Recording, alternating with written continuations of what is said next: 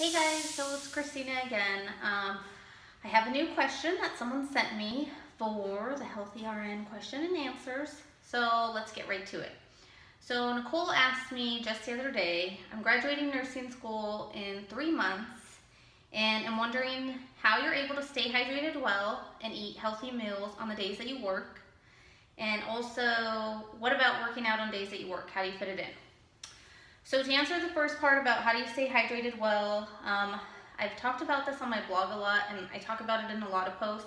I think it's really important to stay hydrated, obviously, especially as nurses. I think we are always busy, so we tend to not think about water, but you need to be hydrated in order to take care of your patients effectively, or else you'll start getting tired and lethargic. And you just don't want to be dehydrated. So anyway, so what I do is I just bring a big water bottle to work every single day.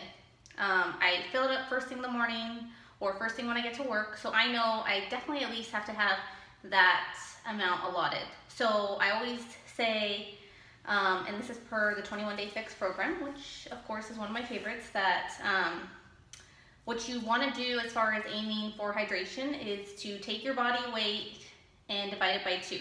So whatever that number is, the divided by 2 is what you should be drinking in ounces per day. So for me, basically I have to be drinking at least 2 of my big water bottles. I think the one that I have is 32 ounces. So I just fill it up first thing in the morning.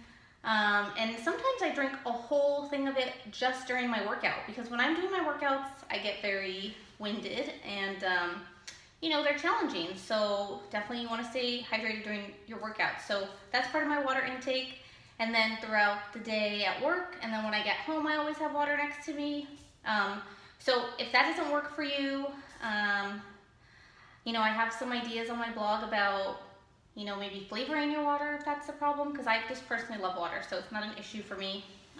You can try lemon, cucumbers, you know, fruit-infused water, but really, definitely aim to be drinking half your body weight in ounces, and yeah, just keep a really big water bottle with you at all times and nearby so that you know how much you should be drinking throughout the day during your shift. And yes, it's going to make you have to pee a lot, but that's just what you're going to have to do in order to stay hydrated, because if you don't, you're going to feel very tired.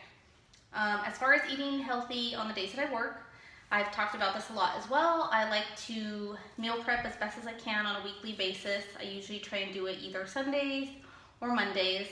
And for me, what works is to make my lunch entrees and portion out all my snacks for the week.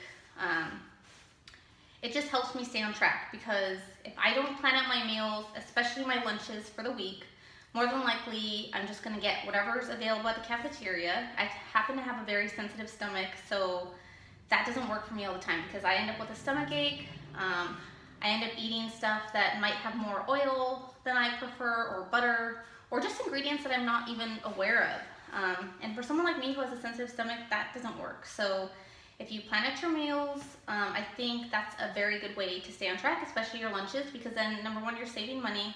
Number 2, you know exactly what you're fueling your body with. Number 3, it makes things really easy. Your lunch is already there. All you have to do is reheat it, and you're good to go. And I do talk a lot about that on my blog, and that's why I post a lot of my recipes or pictures of it, because I want to give people ideas of, you know, what it is that I'm eating. And I try and make things that are really easy. I don't get complicated because I really don't have time to be complicated. I mean, who really has hours to spend in the kitchen? So I try to make things that are pretty straightforward. I like to pick a protein, pick a veggie, and then kind of just build around that. And then your snacks are easy. You know, you could do anything from like cucumbers to carrots. There's all kinds of snacks, and I have tons of ideas on my blogs, and just things that I post every day to give you guys ideas. And Pinterest is a great resource. I always tell people, sometimes people say they're looking for like full meal plans for the week. I'm talking like they want breakfast, lunch, dinner already planned out. I don't really do it that way, so if you are the type of person that wants a complete meal plan, Pinterest is a great resource. They have free meal plans that all types of people have already posted. And if that helps you, great. You'll find tons of ideas there. So that's a way to stay on track. And then as far as the workouts, my schedule's a little different where I work a Monday through Friday nursing job. So a lot of nurses don't work my schedule. So I basically just fit it in when I know that I have my 30 minutes. So for instance, today, since I worked at noon, I did my workout at 10 o'clock in the morning. So I get that 30 minutes in before work because I know by the time I get home, I'm gonna be tired.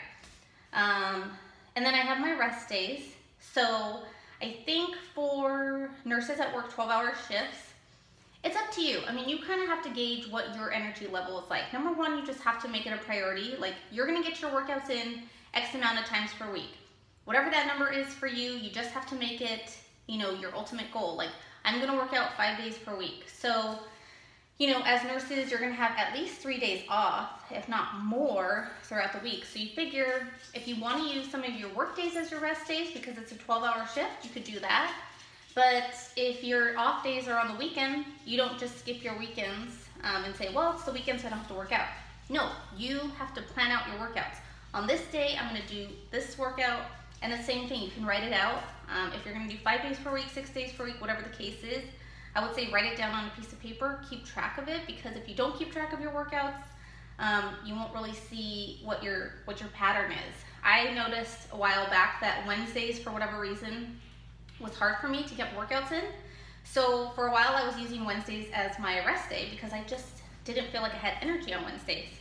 Well, right now, Wednesdays I'm not really having a problem with. So I kind of just go with how, you know, I feel as far as when I need a rest day or two, especially now that I'm in my second trimester of pregnancy.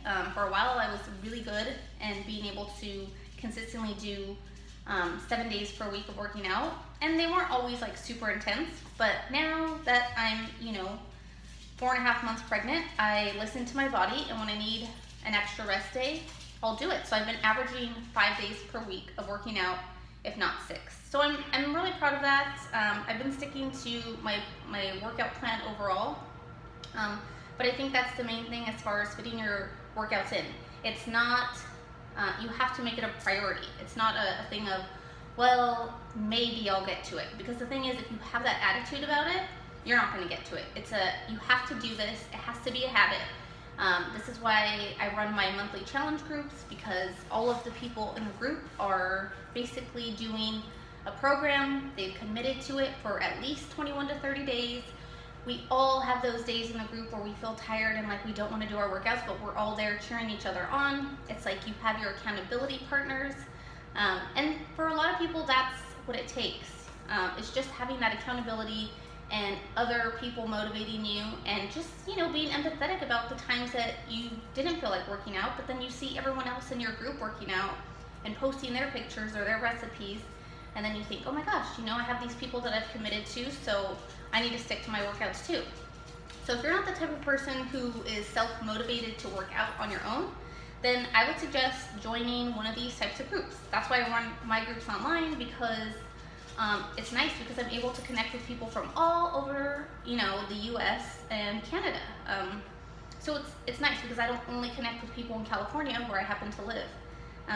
But if you are the type of person that likes to work out at the gym, find a gym buddy. Do it that way. You know, find someone to keep you accountable. But at the end of the day, ultimately, you are the one that has to make the commitment and say, this is a priority in my life. I'm going to give myself at least 30 minutes per day, and think of it as a form of, like, you know, this is just something that you are rewarding your body with. A lot of times people don't realize, I mean, that it's such a privilege for us to be able to do all the things that our body is able to do. There are so many people in this world that are not able physically to do a lot of the workouts that we're all capable of doing, just because of whatever their physical restrictions are. So you have to think of it in a way that this is your temple, this is your body. You only have one.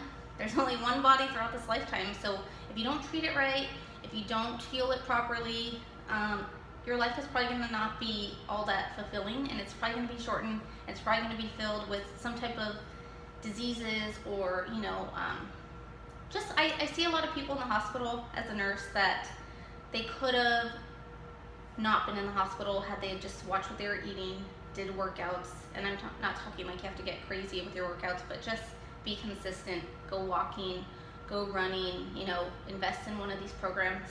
It's for your health. So hope that helps you, Nicole. And if you need more of my help, you can always email me personally. I'm more than happy to help anyone. But I hope this video helps. Have a great night.